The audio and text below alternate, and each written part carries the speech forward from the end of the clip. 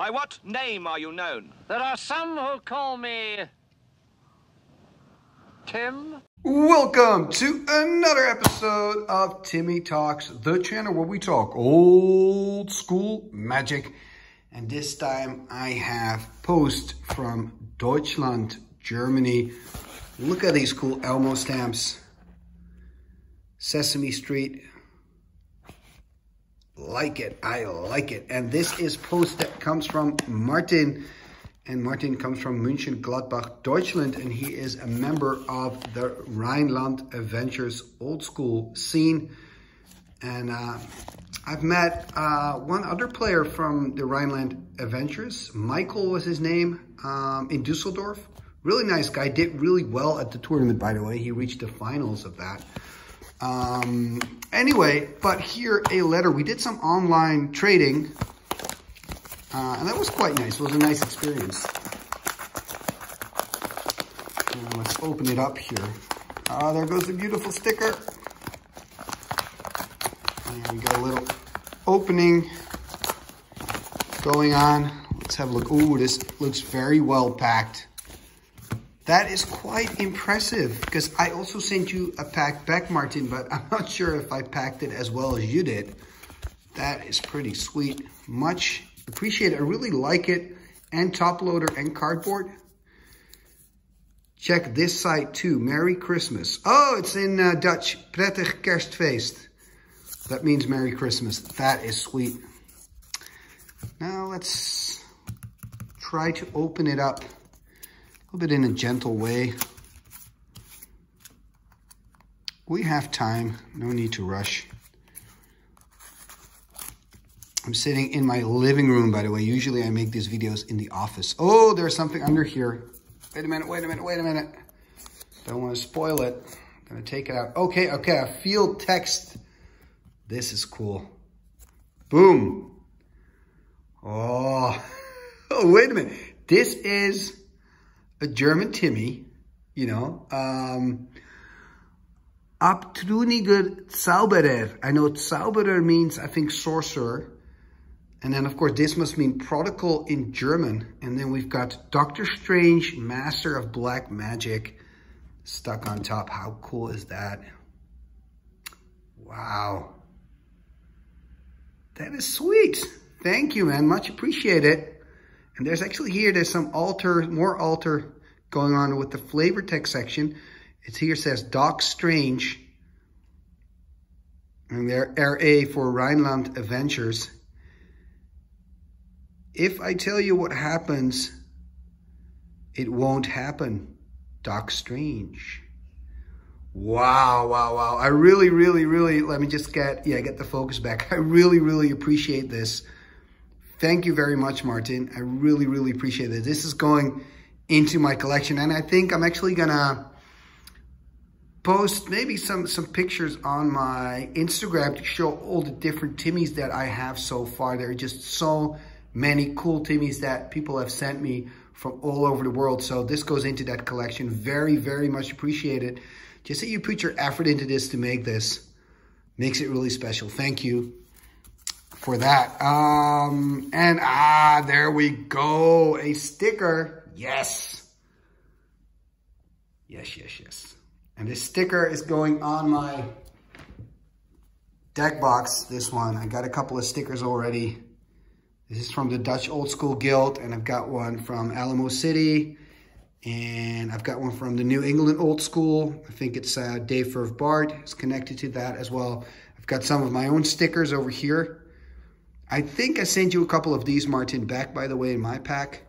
So very much appreciate. I've got one of the Desert Twisters. So that's pretty sweet. So nice. So I'm definitely gonna add that sticker to it. Really sweet mail day. Let me put it over there. And what else do we have? Just gonna take it off camera for a second. Maybe you're wondering why, but it's just that I don't want to make sure that I don't spoil anything here. And there we go. Let's see, what is in here? Okay, let's save this for last. It's in the top loader, so this is important stuff. And we got some other stuff here, because I'm actually building, as people know, I'm kind of collecting Fallen Empires, Revised, and 4th edition. I'm just trying to build some reprint sets. Okay, here we see a token, and there is a Pestilence. So this is for my 4th edition collection, and what I'm trying to do is I'm trying to trade as much as possible, kind of to keep it fun. And this is nice, Chaos Lace. Cool card. Not very useful. And there is a German. Sweet. A Rotter Urknall. Oh man, I just really like it. I really like it. Rotter Urknall. This is nice. This can see some play in my holiday deck, where I only play with foreign cards. And we have more. This looks like, is it a Mana Barbs? Let's have a look. Let's check it out. Oh, let's cut this away. There we go. Boom. Let's see. This one is empty. Yeah, exactly. It's a Mana Barbs. The nice thing is I was talking with Martin and he was like, well, I'll send you a few cards for your 4th edition collection. So that's very much appreciated. So Mana Barbs here, for the people that don't know, 1 red and 3 to cast enchantment. And each time any land is tapped for mana, Mana Barbs deals 1 damage to that land's controller. So this is actually quite an interesting card. I think in a red kind of direct damage strategy, this is just another card that can make it really difficult for your opponent. You know, with those decks that play Vice, Ankh Mishra, you know, maybe Mana Barbs can be added to that list. Remember, the land has to be tapped for mana though, so this doesn't work with, for example, an Icy Manipulator when you tap down the lands. And then we have a really nice card here, Bolt Lightning, a reprint from the dark. 3 red to cast, 6/1 Trampler with haste. And I actually had a lot of games lately on the channel with decks that actually play with Bolt Lightning, so that's really sweet. And we've got a Felwar Stone. So Felwar Stone is a card that also sees a lot of play in old school because of the City of Brass from Arabian Nights. Because when the City of Brass, when your opponent has one, then you can basically tap this for every type of mana, but it doesn't deal a damage to you. So it's better than City of Brass in those situations, making it a pretty good budget replacement for Moxen, actually. And yes, I know it's 2 mana, but still. Ah, this card. Yeah, this always reminds me of the Mayan calendar. Conservator. Extremely mediocre card. 4 to cast, 3 and tap, prevent up to 2 damage to you.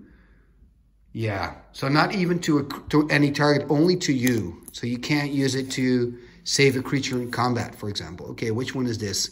Change the color. Okay, this is Deathlace. Really nice. And Deathlace, this card could work in a deck where, for example, with Northern Paladin, or a deck where you play with the Abyss. You want to make your creature black so that it doesn't die to the Abyss. Pretty cool. And we have, oh, Navanural's Disc. That is a nice one. Very strong card. 4 to cast, comes into play tapped. When it untaps, you can pay 1 and tap it. Destroy all creatures, enchantments, and artifacts, including the disc itself. And this is pretty cool. If you tap it, it destroys everything, but sacrificing the disc is not part of the cost. So what you can do is you can play it, and while the effect is on the stack, you can play a Hurkyl's Recall and get this back to your hand, and then it destroys everything. Well, you get all your other artifacts back to your hand, of course, and then the disc goes off. So I'm kind of thinking about making a deck with Hurkyl's Recall and Navanural's Disc. Yeah. Ooh, another one. Counter. This is the, is it Deathlace? No, it's not a lace, of course. This is Deathlace. The enchantment that can counter green spells. Death Grip. That's the one, Death Grip. 2 black. And then you pay 2 black, counter target green spell, play this ability as an interrupt. Now, the problem with this card is that when you play against green decks, they're usually very, very quick. It's usually green stompy. And Death Grip is simply too slow to kind of manage the whole situation. So for 2 black, it's usually better to just play, for example, a Black Knight that can block a lot of the green threats instead of casting this. So I think, you know, that's probably why it doesn't see a lot of play also in sideboards.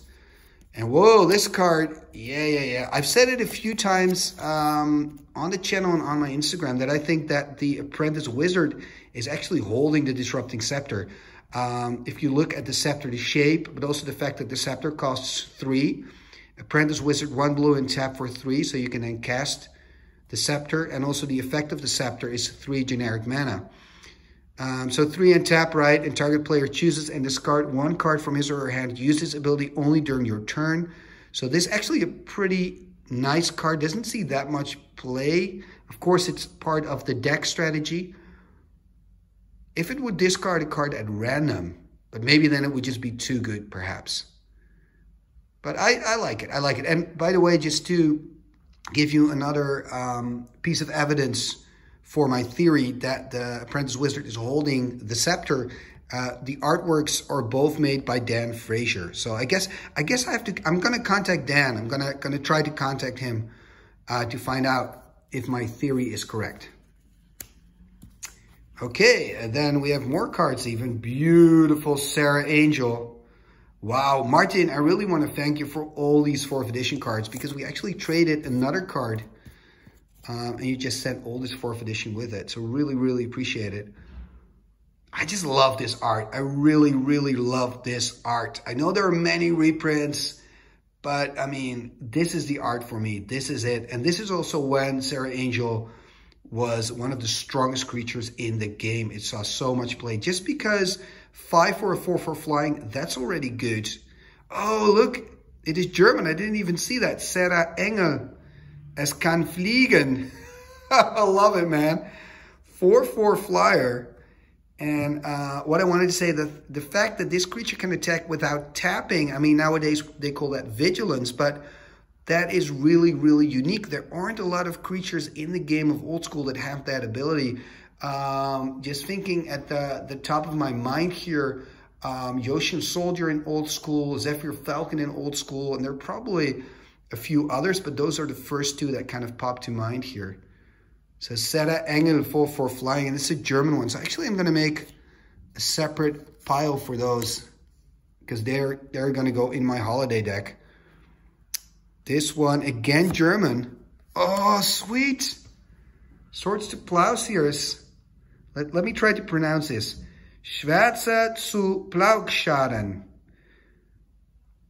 Nimm eine Kreatur ganz aus dem Spiel. Sweet. Spiel means game. Nice, very nice. Okay, so, oh, another one. Oh, this one is nice. A German one. This is the sandworm, right? Or landworm, elder landworm from Legends originally. 7 to cast for 5/5. And you cannot attack with it until it has blocked something. So can you imagine in Modern Magic, if they would make a card that's costing 7 for a 5/5 creature with a downside, that just wouldn't work. But I really, really love that artwork here. You can kind of see the dragon resting in the desert. Beautiful. To me, it looks more like a dragon than a landworm, but maybe that's just me. And here we've got Quentin Hoover. Always good art from Quentin Hoover. Beautiful lines always by Quentin Hoover. Okay, we've got even more. Well, it really looks like Christmas came early. Let's flip it. And, oh, we got more German 4th edition. Erwachen der Wälder. Living Lands. All your forests become 1/1 with this one. Beautiful art. I would love to play this in a deck with Moss Monster. Let me know if you're listening to this and you have a deck with this in it and Moss Monster. Please let me know. I need to play. Moss Monster also epic art. Jesper Meerforce. Fantastic. And that goes on the German pile. And here we've got an English card, Cockatrice, flying 2/4. And it's actually, this card is better than you expect. 2 green and 3. And it has that Thicket Basilisk effect, right? At the end of combat, destroy all non-wall creatures blocking or blocked by Cockatrice. So this is really a good card. If you kind of play, I had a deck that I called Green Control, which is, I can tell you, it's not easy to play Green Control. But Cockatrice really was an all-star in that deck. I also played with Tracker, for example, just to give you an idea. We've got a white card. Oh, wow. Wrath of God. Yeah, and this is one of the cards that I traded with you, Martin, I remember. Oh, wait, this is Cockatrice English. So it's going to be with the English cards. Beautiful, beautiful card. Now, for the people that don't, may not have noticed it yet in the art, this is a face. Do you see that? This is the face of God, I guess. The wrath of God. You can see here, these are like the eyes or the eyebrows. This is the nose. You've got the mouth here. And that art, yes, fantastic. Quentin Hoover, right? If I remember it correctly. And you can see that by the lines. Just the lines of Quentin Hoover. The line work is phenomenal. Phenomenal. Yeah, Quentin Hoover, of course. Sorcery, bury all creatures. And bury means you cannot regenerate it. If it says destroy, then you can still regenerate it. When it says bury, it means you cannot regenerate the creature. Some old school language for you there. Anyway, Wrath of God. This is really sweet. I mean, my 4th edition collection is going places, ladies and gentlemen. Flipping it around. Oh, a German one. Todespresse, the Black Vice for 1. Artifact. Not an artifact, but an artifact. Really nice. It's going to on the German pile. And a Dancing Scimitar for to cast with the Arabian Nights expansion symbol, flying 1/5 creature. Doesn't see a lot of play. I know why, but again, I kind of feel it's not that bad. Maybe it should see more play. I mean, a 1/5 in the air that can block so much in old school. Let's have a look. Okay, we're getting a blue card. Nene Thomas. I think this is the Hercules Recall. Yes, it is. I am really a big fan of the artwork of Hercules Recall. 1 blue and 1 to cast for an instant, and all artifacts in play owned by target player or returned to the player's hand. If you look closely, you can see two little eyes staring out of the chest. It is really sweet. Really good art by Nene Thomas.